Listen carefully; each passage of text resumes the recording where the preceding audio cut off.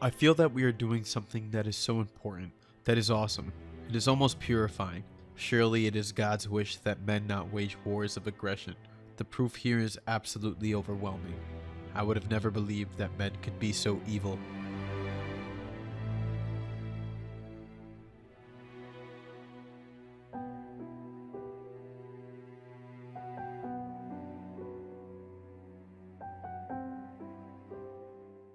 I sat down to read the first letter, and this eerie sensation came over me. I looked at the calendar on my desk, and it was July 28, 1995.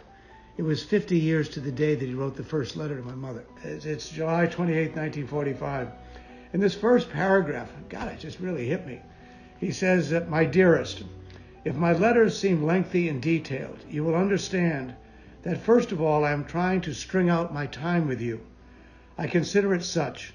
For while you are on my mind at all times during the day, at letter writing time, I have you alone with no interruptions." And so reading the letters became a very emotional trip in many ways.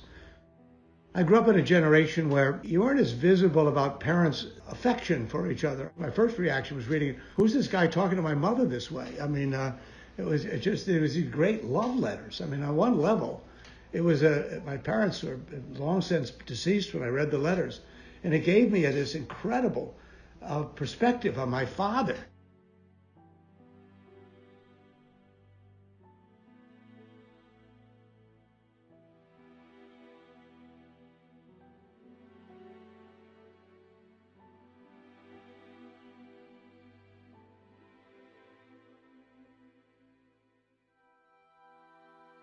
If I have done anything worthwhile, I owe much of it to you, and all of the motivation for it. I'm lonesome tonight. Lonesome for you. Yet I know that when this task is done, I will return to find you waiting in loveliness. Until then, you and I will keep our faith and our love together. Now, people had spoken about crimes against humanity in the past, in the First World War, particularly poison gassing, sinking of hospital ships, etc. But we had never reached a point where certainly a head of state could be tried, and that was the reason why there were no trials after the First World War against the Kaiser, which were initiated and then let fall because of the ex post facto argument. And Justice Jackson put it best when he said, "The time has come for the law to take a step forward."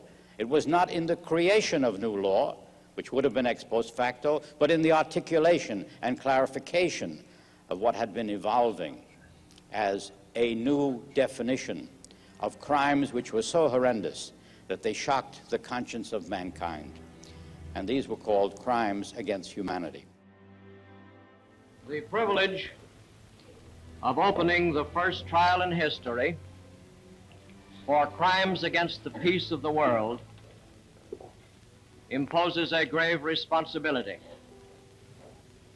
The wrongs which we seek to condemn and punish have been so calculated, so malignant and so devastating that civilization cannot tolerate their being ignored because it cannot survive their being repeated. That four great nations stung with injury and flushed with victory stayed the hand of vengeance by voluntarily submitting their captive enemies to the judgment of the rule of law, the greatest tribute that power ever paid to reason. Wilhelm Keitel. Ich bekenne mich nicht schuldig.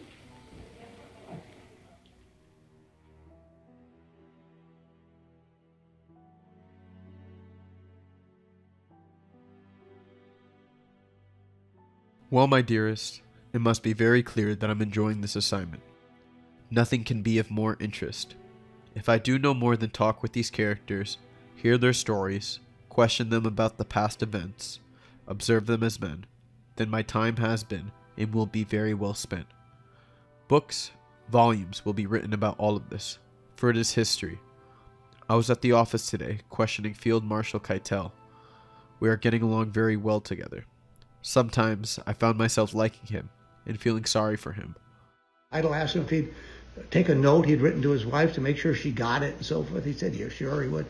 He found them to be bright, more than competent individuals, and yet they were absolutely demonic in their devotion to Hitler. My father never got over that. And he never got over it. He would say, don't let anyone ever tell you that the average German adult didn't know what was going on.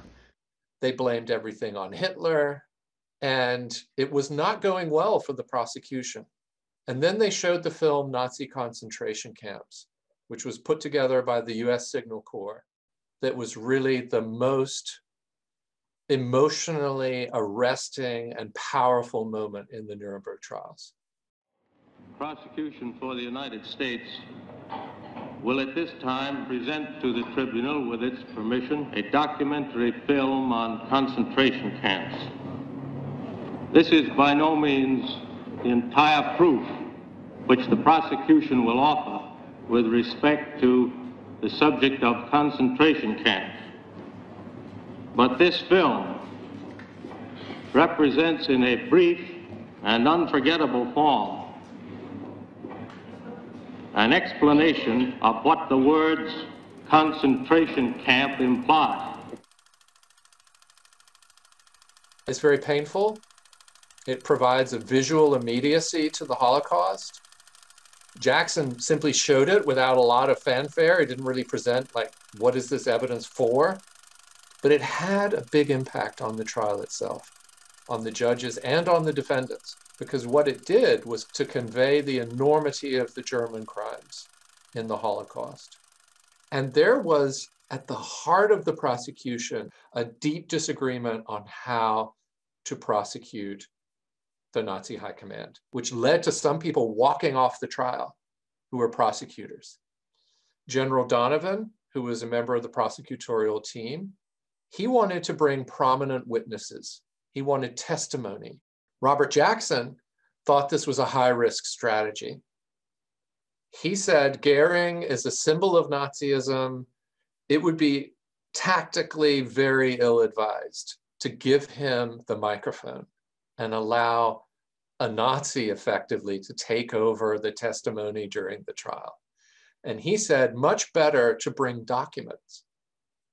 Documents, memos, reports from the Einsatzgruppen, who were the killing groups in the German military. Robert Jackson prevailed.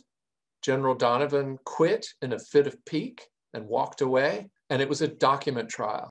The trial wasn't going terribly well. The press was losing interest, actually, because it was very data-driven.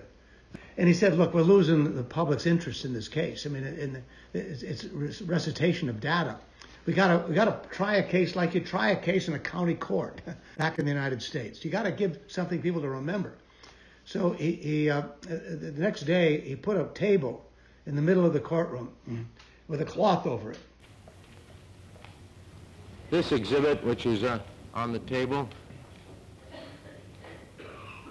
is a human head with the skull bone removed, shrunken, stuffed, and preserved. The Nazis had one of their many victims decapitated after having had him hanged, apparently for fraternizing with a German woman, and fashioned this terrible ornament from his head.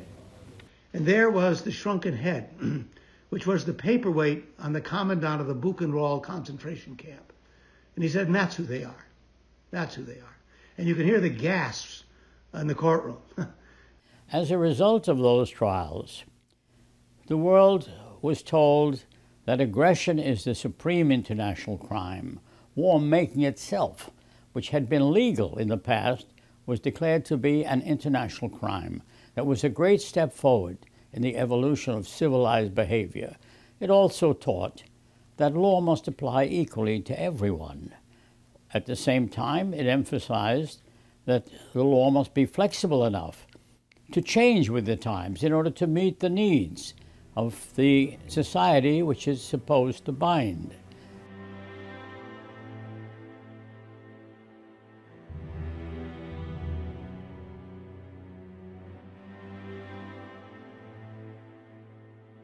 I will never do anything as worthwhile again. Nothing will ever really be as important. Someday the boys will point to it, I hope, and be proud and inspired by it. Perhaps they will be at the bar themselves, and perhaps they will invoke this precedent and call upon the law we make here. That is reward enough for any lawyer. This is something I think that can make us special at this university in a way that, and we hope others do it. I'm not suggesting we be the only one, but maybe we can get others to do something like this themselves. So that human rights is not just something we think happens overseas. It's about domestic human rights. It's about civics. It's about understanding what your rights are. It's hard to defend something you don't know exists. The conclusion that I come to, for the young people here, we are definitely on the move. There is an awakening of the human conscience which began at Nuremberg. There is an eagerness on the part of the public and of youth. So we are definitely moving forward, but it's a slow movement. And it depends upon the enthusiasm of the public to make it move forward more quickly. The torch will soon fall from our hands, and it's got to be picked up by younger people. I hope there are some younger people out there. And the only advice I can give you is pick it up. Run with it, carry it proudly, walk with it if you must, crawl with it if you must, because the light of civilization that was lit at Nuremberg now rests in your hands.